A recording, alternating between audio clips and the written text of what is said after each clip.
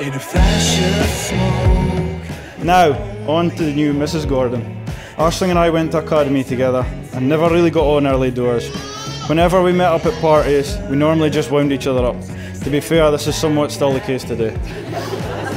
However, on a trip into the Fitba with Mikey in the 305, where we met in with each other once again, I realised what I had in front of me, and I've been madly in love with you ever since.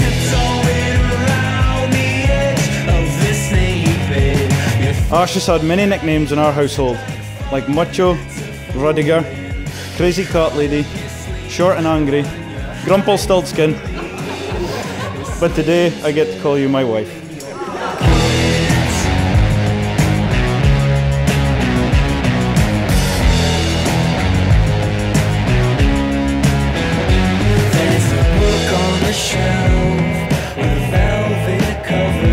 Another testament to Ash's strength was how she came through the birth of Harris.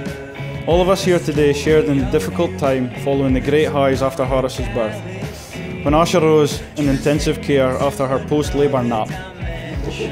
I asked her if she remembered having a beautiful son, to which she replied, "I'm getting mushroom stroganoff for my supper."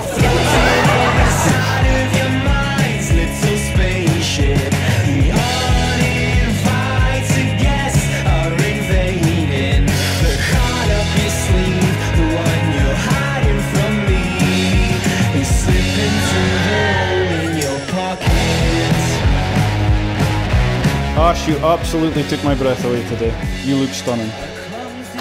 During our time together, we've actually spent a lot of that time apart, through me being at uni, Ash being at college, and me working either abroad or offshore. I can honestly say the reason we've came through all that so strong is it's always so easy to come home to my best friend.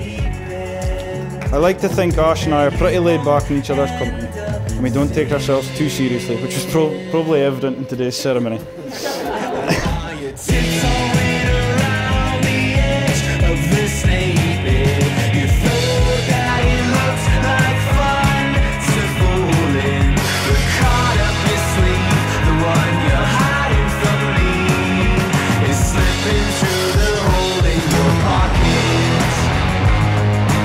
Ladies and gentlemen, if you'd all please be upstanding and raise a toast to my beautiful wife and the wonderful gift of our son, to Ash and Harris. Thank you. Okay, ladies and gentlemen, the floor is now officially open. We'll do another wee slow dance before we get back into the pool.